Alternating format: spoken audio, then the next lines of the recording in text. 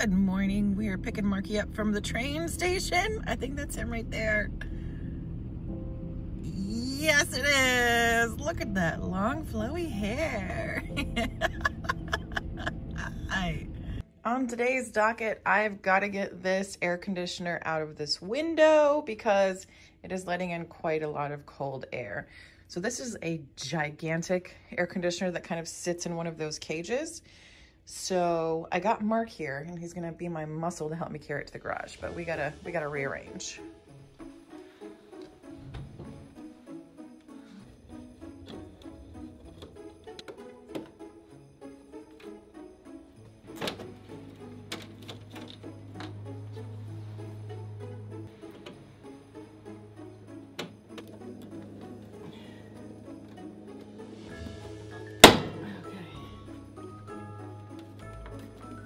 Got the top part off.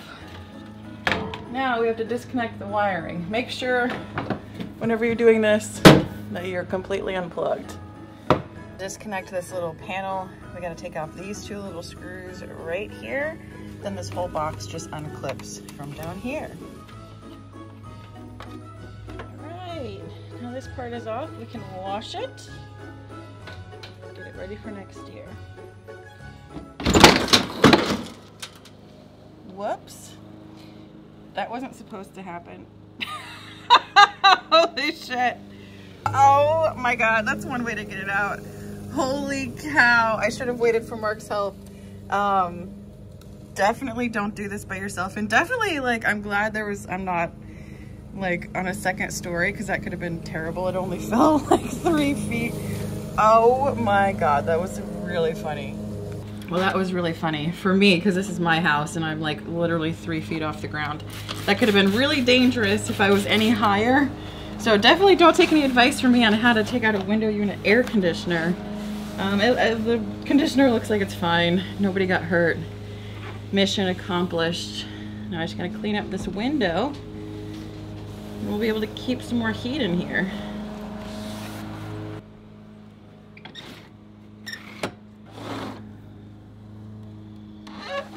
All right, I have to clean up all of these daisies. Now, typically you cut them back to like 2 to 4 inches above the root base. So I'm just gonna clean all this up. It's looking crazy.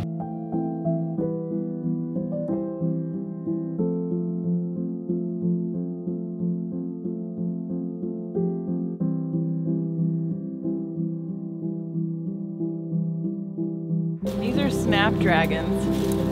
Like, look at a whole bunch. A little clump is growing. I'm just gonna leave them. If they bud, the birds can eat them. But I'm just gonna leave them.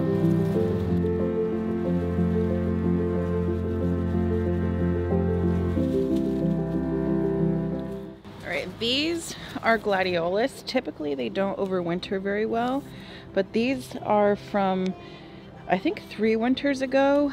So this right here, the yellow part, is the original corm, and then these are, it's split, so there's 2 new bulbs.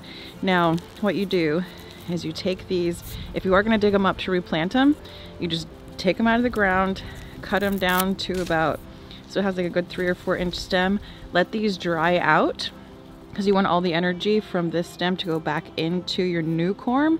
Let them dry out, then you can split them, you can take the old corm off, and then you have 2 new plants from your one little corm. There's a couple I just left in the ground because they did come back this year, but we'll dry this one out and we can replant this in the spring.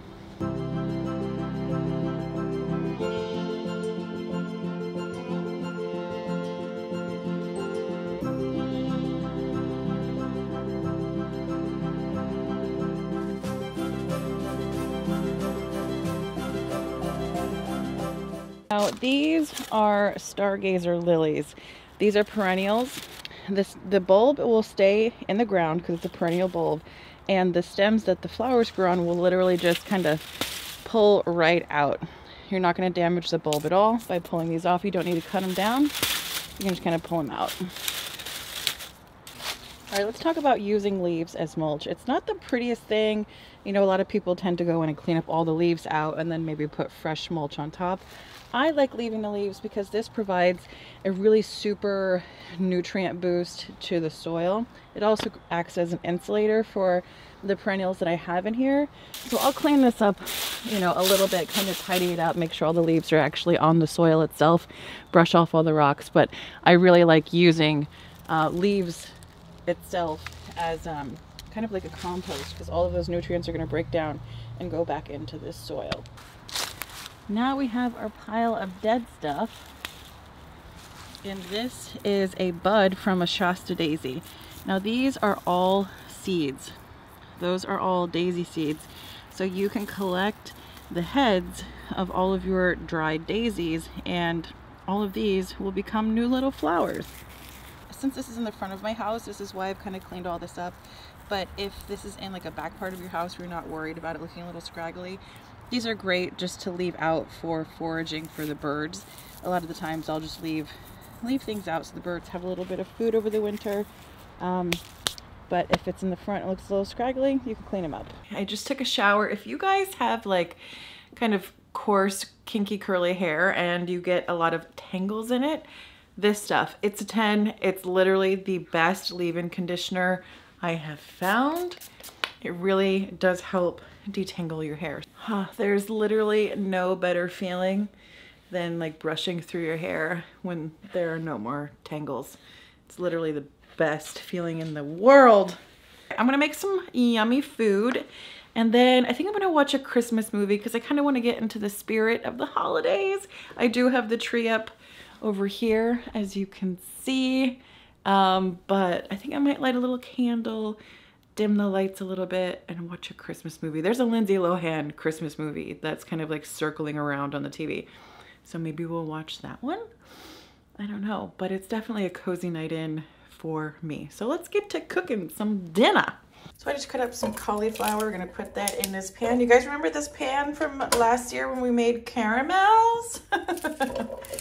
So we're just gonna do some cauliflower and some green beans, added some rice, and call it a day.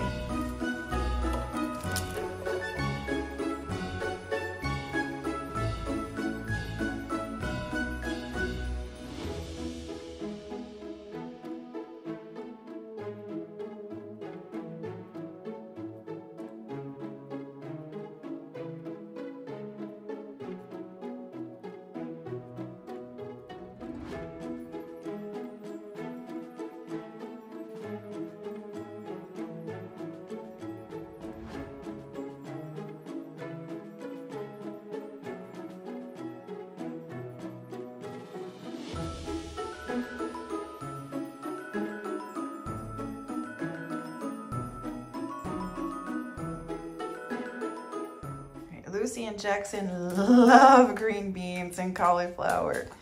Here's one for Jackson. And here's one for Lucy. You like it, buddy? I think Lucy's favorite is cauliflower, though.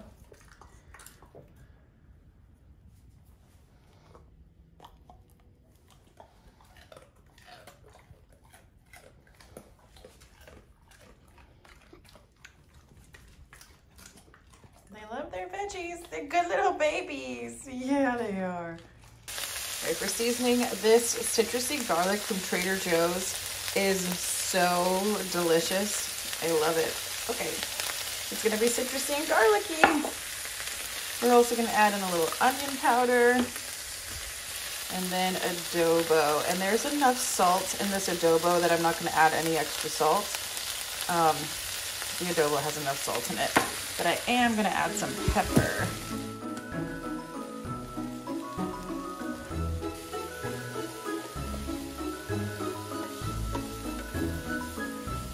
I know it's kind of cheating, but I have these seeds of change, like quinoa and brown rice packets. It's so easy. It takes like, I usually heat them up in the microwave for 90 seconds and then just add them into whatever vegetable medley I'm cooking, and it really like expands my meal prep for the next couple days. And a scoop of sour cream to make it a little bit more of a creamier base, just add a little bit more of that flavor. I feel like the sour cream helps like suspend the flavors throughout the dish a little bit more.